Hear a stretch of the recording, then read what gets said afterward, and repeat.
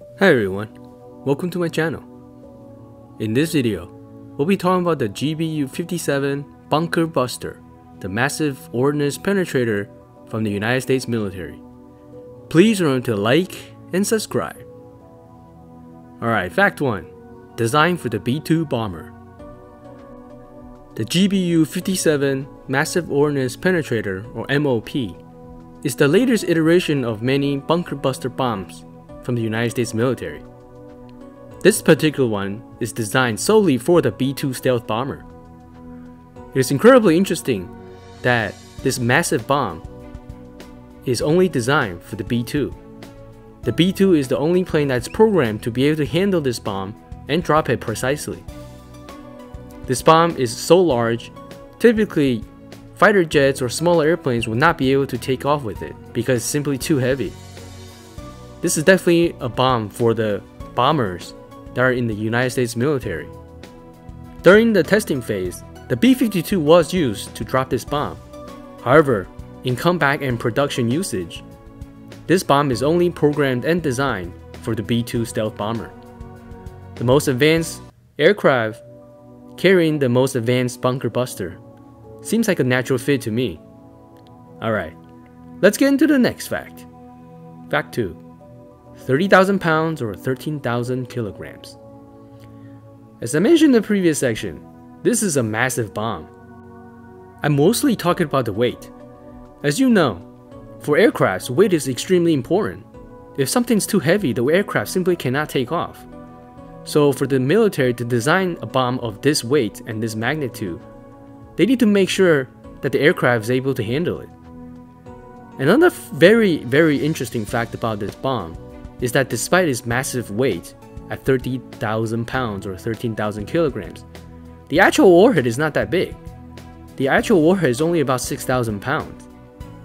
Most of the weight of this bomb is directly from the hardened steel casing and also the bunker penetrating capabilities that it has. We'll get into the sections later, but the bomb is designed to penetrate into a deep bunker and then explode. It is not designed to hit and explode on impact on ground. And therefore, the warhead is not that large, because the bomb is designed so heavy that it sinks through the bunker all the way deep underground and then explode. That is why the bomb is so massive in terms of weight. There are no other bombs that come even close in terms of its weight. Alright, let's get into the next fact. Fact 3, up to 200 feet deep or 60 meters. This bunker buster is designed to penetrate any bunker that is up to 200 feet or 60 meters below the ground. If the bunker is too deep underground or too deep inside a mountain, this bomb is not going to be able to hit its necessary targets. And so you can say that it is a limitation of this weapon. Despite the fact that they are using the most advanced aircraft with the advanced technologies associated with the bomb, unfortunately, if the enemy builds a deeper bunker, for example deep into a mountain through tunneling and so forth, this bomb won't be able to do much. This bomb is also GPS guided so that it can carry it to the right location. Also, because of its weight and also sheer size, a typical B-2 can only hold 2 of them. In the video you see here, the bomb is able to penetrate deep into the underground and then explode.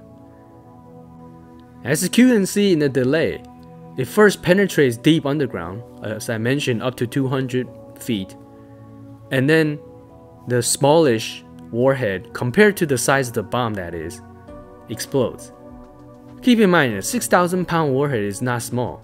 However, because the whole bomb is 30,000 pounds, it is relatively small compared to size. Alright, let's get into the next fact. Fact 4, not high yield. Another common misconception about this bomb is with the mother of all bombs, or the MOAB, that the US military has. The MOAB is considered the largest non-nuclear yield weapon, meaning that its explosive power is only second to nuclear explosions. The MOAB is absolutely a large bomb with a very large warhead and explosive capability.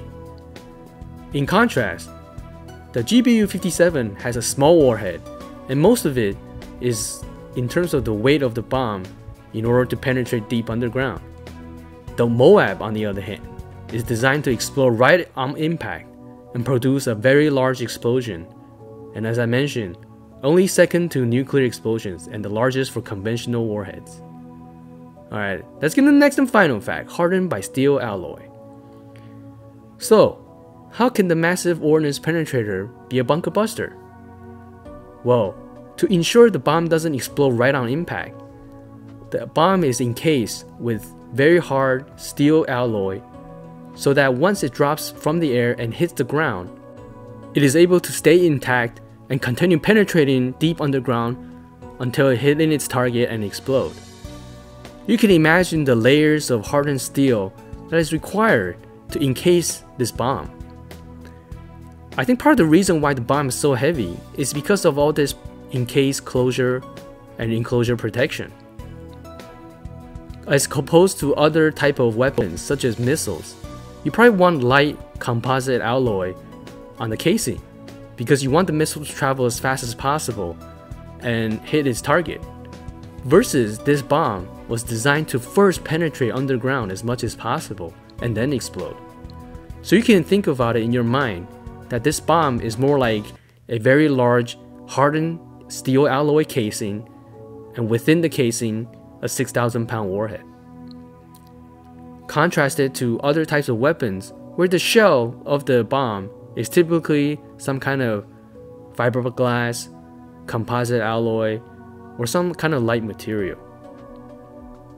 Alright, that's it for my video today. Thank you so much for watching.